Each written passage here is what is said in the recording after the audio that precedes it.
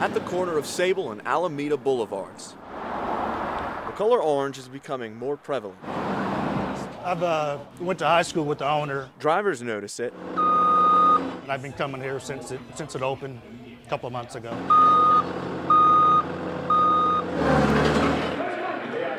But few worry more about the buildup of traffic cones than local businesses. So they're just getting open, just getting started, and they don't need the hassle. And at Apex Sports Lounge, loyal customers know this is the last day people can drive this road. This is where Lance Griffin likes to spend his Sundays. It comes at an unfortunate time for the bar during football season. The intersection will stay closed until a light rail is finished.